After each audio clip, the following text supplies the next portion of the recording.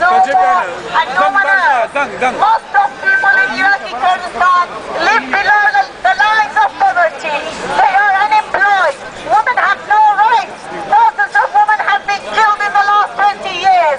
The first people who started killing women were the militias of KDP and PUK. In the last 20 years, the young people who grew up under their rule have been protesting now.